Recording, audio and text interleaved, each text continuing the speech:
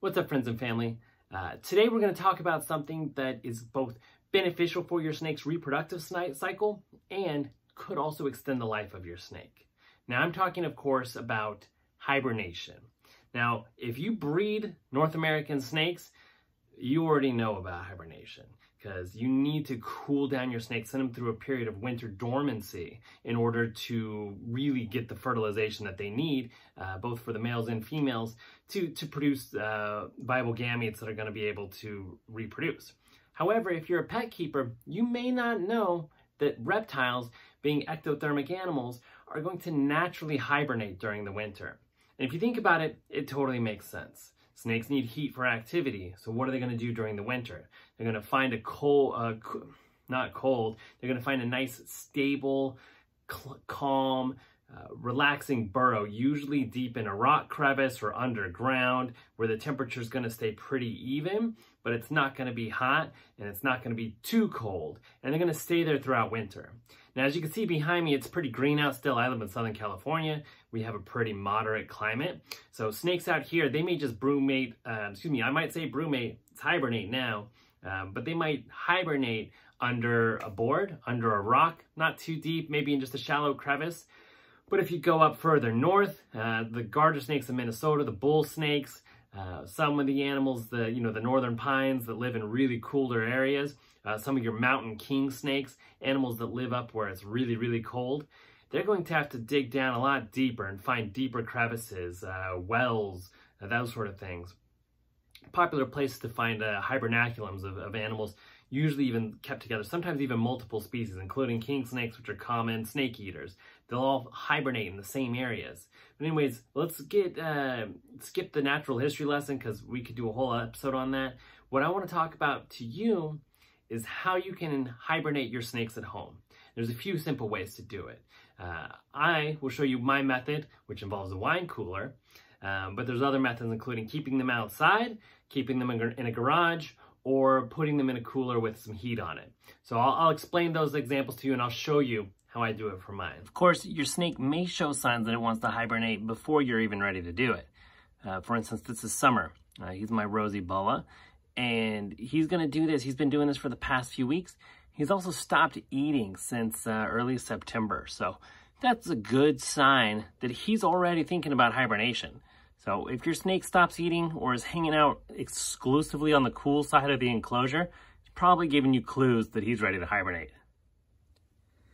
So one of the very first things that you're going to do is just change the temperature. You don't have to change the lights or anything like that. So today's November 1st, so I haven't fed Summer, like I said, in a few weeks. So what I'm going to do is I'm going to lower the temps. Now, 3 and 4, these are the two different bulbs in his enclosure. That's the halogen, that's the deep heat projector. I've already lowered this a little bit just to kind of decrease temps. Normally they're the same. But 3 and 4, that's Summer's enclosure. So what I'm going to do, now that it's November 1st, is if he hasn't stopped eating already, now is the time you would stop feeding him altogether. Don't give him another meal. You do not want a snake to have food in its belly when it's going into hibernation, because the food will not digest. And undigested food inside the belly turns into rotted food. Rotted food becomes full of bacteria. It can be either a blockage or it can become a sort of toxic situation inside their body. So you don't want that. So first thing we'll do, we'll change the temps down.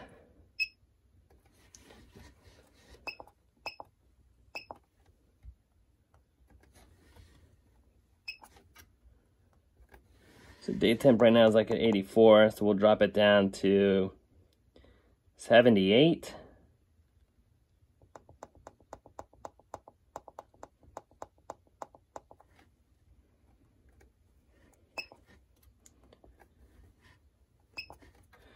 And we'll do the same for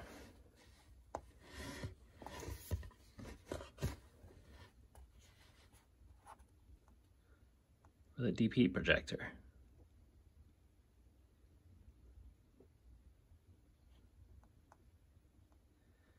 There we go. Close enough.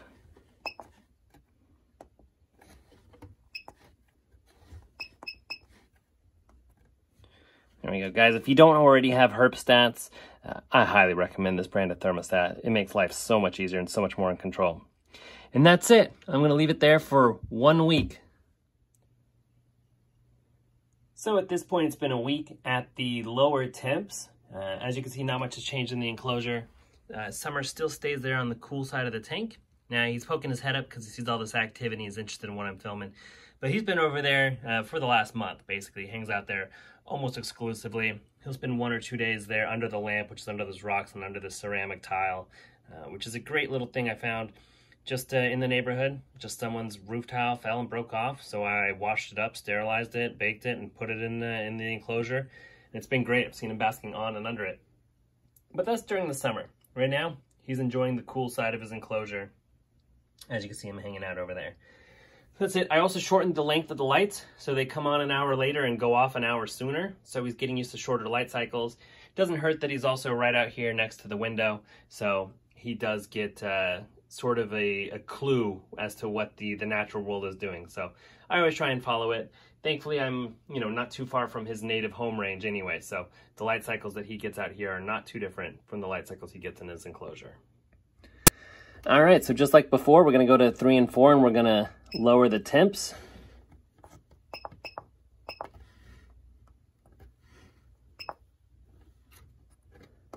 So instead of 78, we're going to drop temps all the way down to 70. And that's essentially turning them off because the room temp is usually right around 70 degrees.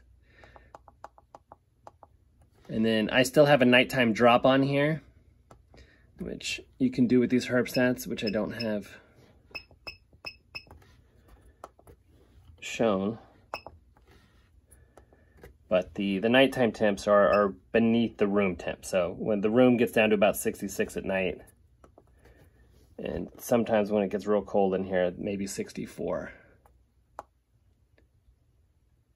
So I just dropped the temps down lower than that, and that way I know it's not giving off any heat at night.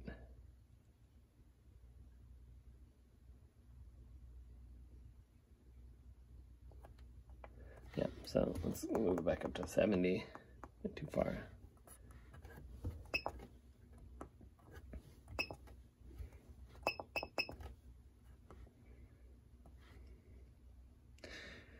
And then that's that. So he's had 1 week at 78, going to give him 1 week at 70, and then I'll show you what I do next. So you've dropped temps twice. You'd lower the amount of time that your snake is getting sunlight or light from its enclosure. But room temps still aren't getting as low as you want overnight. You'd like to lower temps just a little bit more. Well, it's cold outside. It's a little under 70 degrees today. So I'll show you the simplest trick in my arsenal for hibernating snakes. And this step is real easy.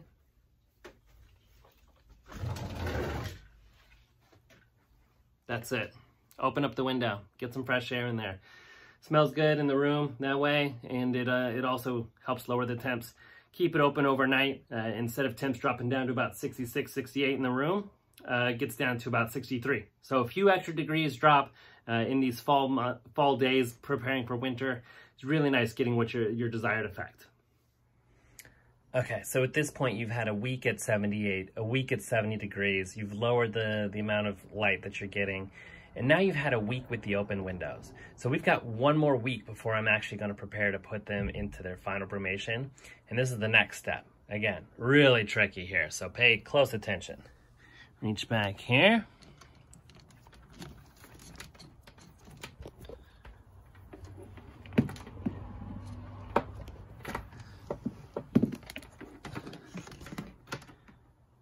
And you turn off the lights. And that's it. So he's going to get a week with no light whatsoever. He's still going to get light in the room. As you can see, there's still ambient day and night light. But he's going to get a lot less stimulation from that electric radiation of the lights in his room. Also, sorry, we're going to have to find a new place for these houseplants. They were borrowing light from the Jungle Dawn, these sensitive plants, which are really cool. If you ever get these in your home, you can see they move a lot, which I just think is super cool. They're very dramatic, but I love those plants. Anyway, so that's it. They're going to spend a week off there with no light. And now it's going to be time to actually get the hibernation set up ready and to get summer ready for hibernation. I'm going to show you how I do that.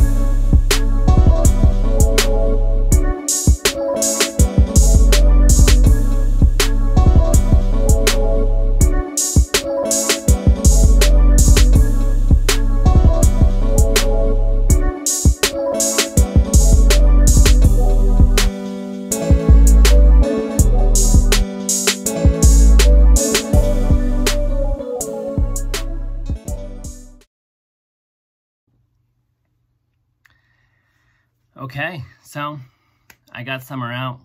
It's at this point, it's a little after Thanksgiving. We're coming up on December 1st, and I am ready to finally put him down to sleep for hibernation. So he's essentially been going into that hibernation stage this whole time, but now it's going to be official. I'm actually going to lower the temps. So there's a few ways you can do it. And if you live in a place like Southern California where the weather is relatively mild, you could put them in a garage. Put them in a place, usually if you have like a laundry room that's between the garage and the outside where it stays cool, but it doesn't get too cold, doesn't warm up much from the house, someplace that's isolated from the heating and cooling of the house, that's ideal. It's like a little cave, right? Or if you have a hot water heater closet like I do on my patio, I did that for him in a year previous. What I did is I just put him in an insulated box and I put him on the patio. And it was in the area where the hot water heater is. And that was great because the temps, even though we had some weird days where it got up to 70, for the most part it was about a high of 60. But at night, it got down to about 40 a lot of nights. So I was a little bit concerned because it's a little bit colder than I like it. That's why I put them in an insulated box. If you live in a part of the country where it gets a lot cooler, what you can do is just take an insulated box or a cooler, right? That's going to be your best bet. Just line it with heat tape, and you can set a thermostat for 50 degrees, 55 degrees, whatever your species hibernates at best. So best way to do that is look at natural history, see where they like to hibernate. If it's a really cold weather snake, you're probably looking at 50 degrees. A lot of the montane king snakes like 50 degrees. My rosy boas, a little bit more lowland and the desert, so 55 is a good temp for him, but 50 works as well too if you got to mix them together. So what I got, it was I asked for a wine cooler one year for Christmas, and it's not because I drink a lot of wine, I don't, but it works perfect for this. So a normal refrigerator gets way too cold. The coldest setting is about 38, 40 degrees, and that's just too cold for me. But a wine cooler, the lowest setting is about 55 degrees. So that works perfect for me. So that's what I have here. You can see. Just a simple wine cooler. Putting a few stickers, I gotta put a few more. And, you know, these shelves, they remove, which is nice, so I can put more snakes in. And I will. I'll have another one right next to Summer here, but for this video, I'm just showing the one. You take the bin that you made. Summer's there in his hiding. Plop it in. Close the door. And that's it. Now I know what you're thinking. There's not a lot of air in there, so couldn't he suffocate? Yes, you can. Reptiles in general, but especially snakes, especially when they're hibernating, their metabolism is slowed way down. So where you and I are breathing all day and all night, his breath is much slower. First off, his lung is like a tube that long, right? So it's not the same kind of bag that you or I would have in there. It's a small thing. Second, instead of breathing constantly, it's deep breath in, hold for a long time, deep breath out. So it's very, very reduced, slowed down metabolism.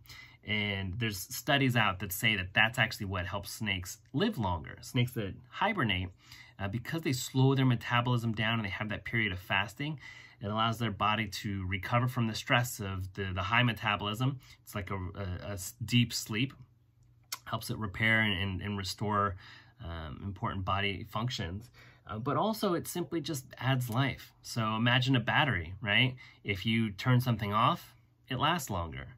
So it's similar principle. I know that's extremely simplified, but if you have a battery life of 20 hours and you let it run for 20 hours straight, well, then you get 20 hours of it. But if you use it for one hour a day or 10 hours a day, then you get 2 days. You just doubled the life of it. So same principle applies for brumation.